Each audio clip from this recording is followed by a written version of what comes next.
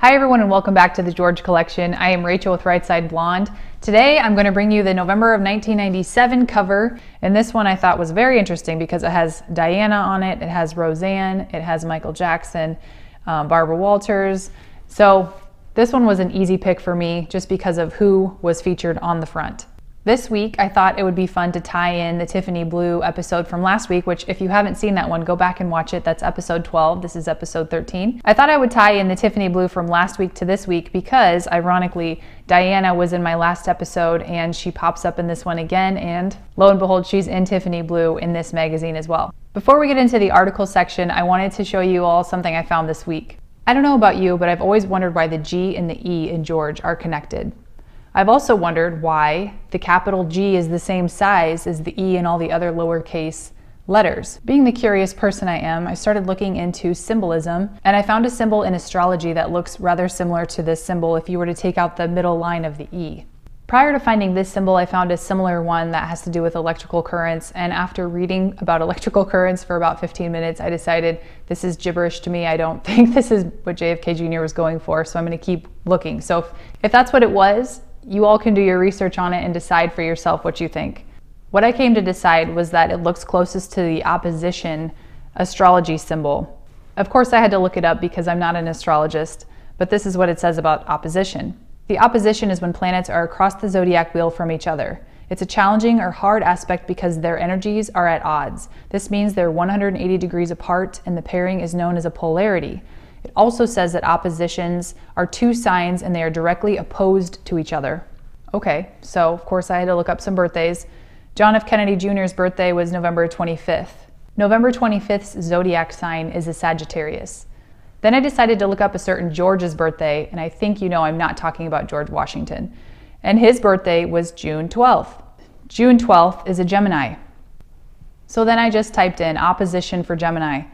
And lo and behold, Gemini and Sagittarius are direct opposites on the zodiac wheel.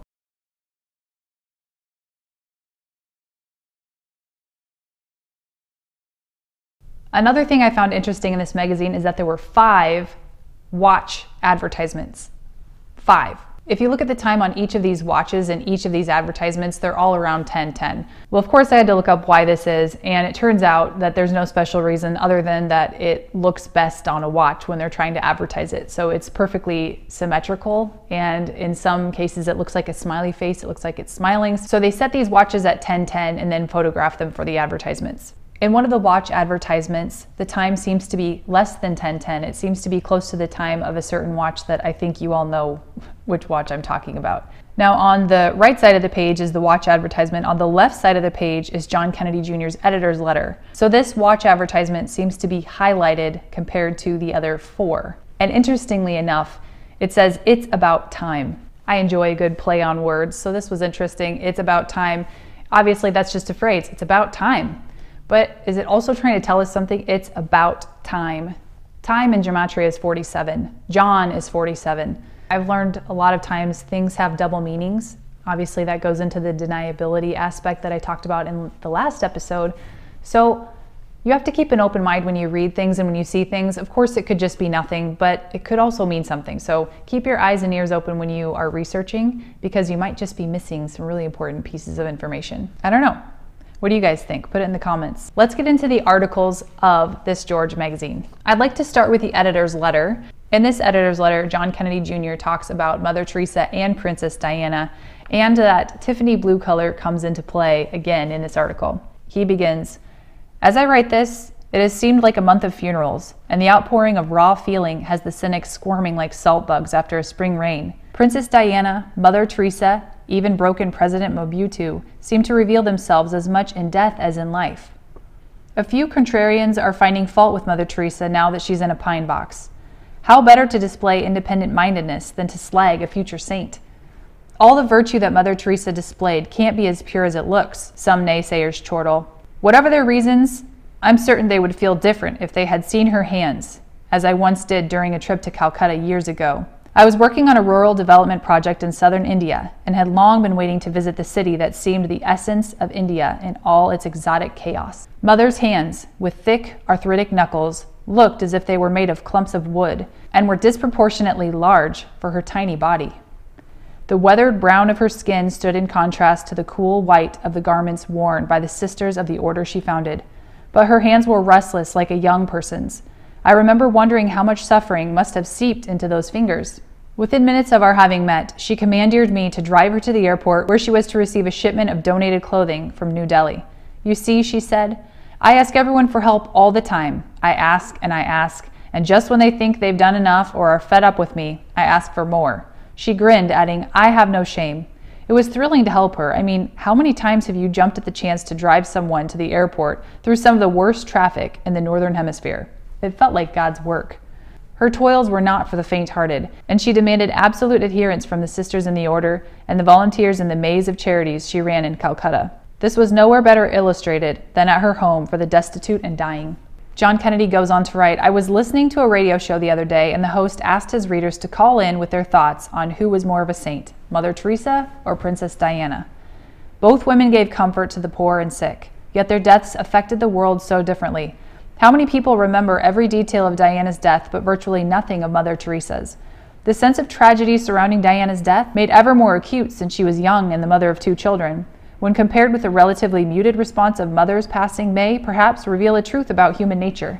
By the way, if you can hear the rain on my microphone, it's pouring down rain here right now, and I'm just going to keep going with it because it's incredibly fitting for this week's article. Diana was wealthy and beautiful and had an abundance of options, yet she chose to give of herself through charitable work. That choice is admirable.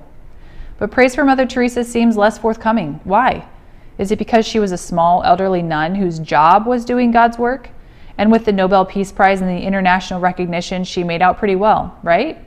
We diminish the choice she made, perhaps because she did not seem as human as Diana, as tempted by other options.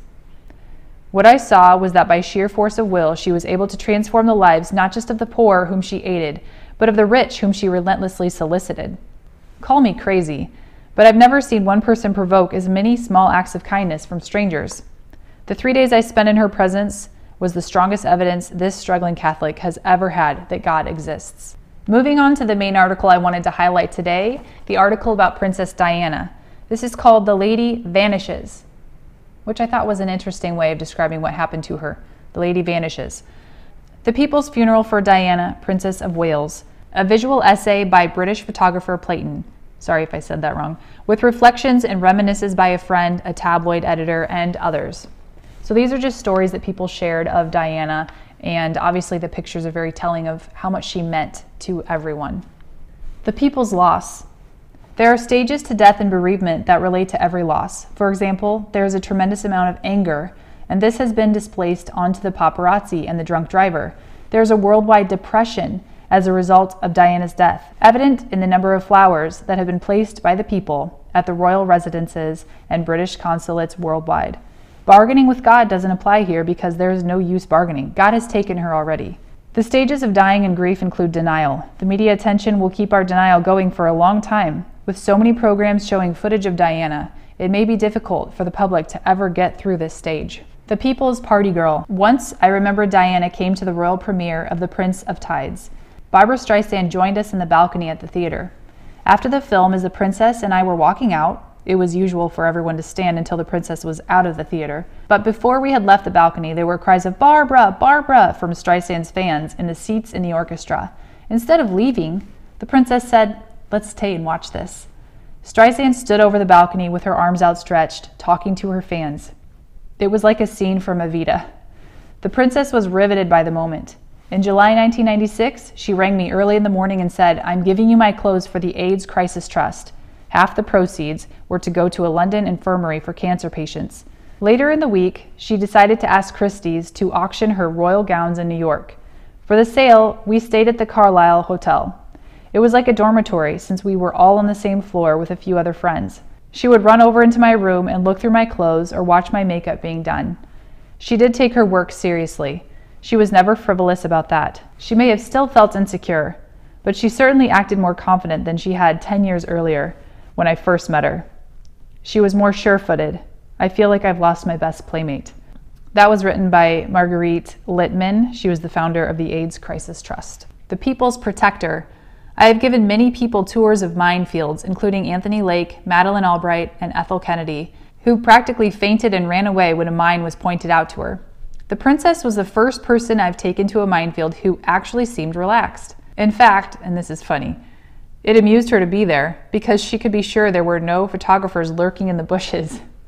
It's amazing that she had to walk into a minefield to get away from the photographers. She was clearly a little nervous when I took her down a lane and pointed out a mine. That had a bit of an effect on her. You could see it in her face. One authorized photographer asked her to crouch over the mine and point at it, and she said, "No, thank you. That's not going to happen.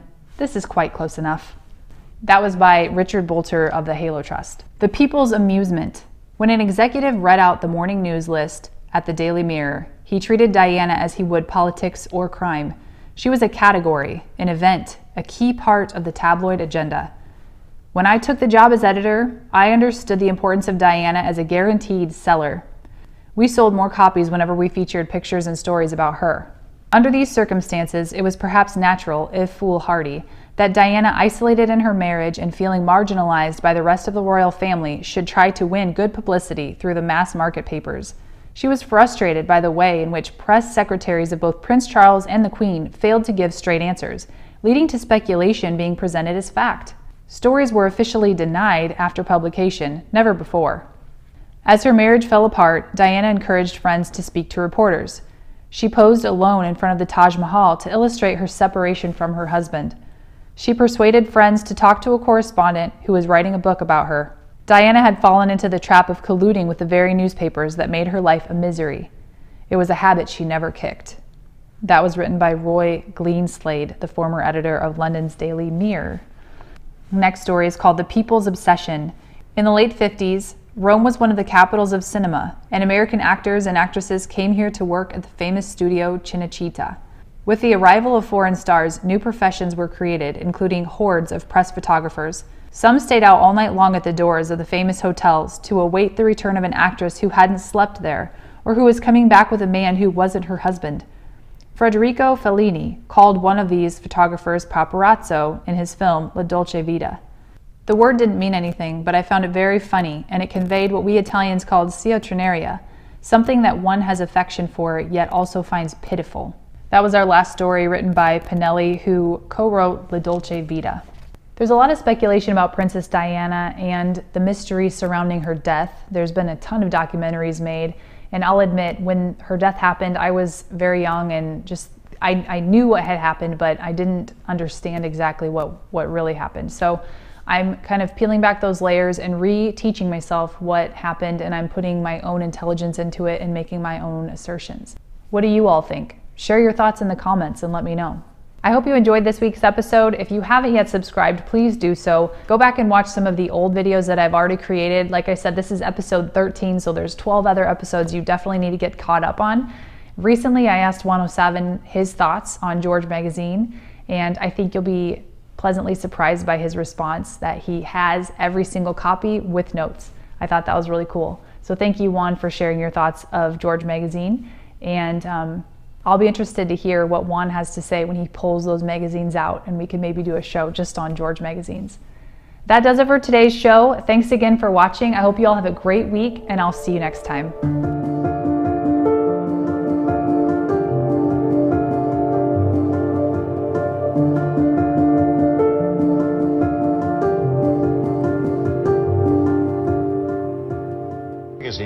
George, which is a hoot of a magazine. I thought you were a lawyer. I was. What happened? Well, we decided, actually taking a cue from folks like yourself and you around the 1992 election, that there was an opportunity here to change the definition of a political magazine. Certainly the way Americans were accessing information about politics and politicians was changing. Candidates were appearing on late night talk shows, on talk radio, on sitcoms, And there was a kind of a leveling process, and while the rest of media clearly had caught up with that, we felt that political magazines per se hadn't. Your mother was a hell of an editor at Doubleday. That's what I hear. Would she have liked George? I think she would have.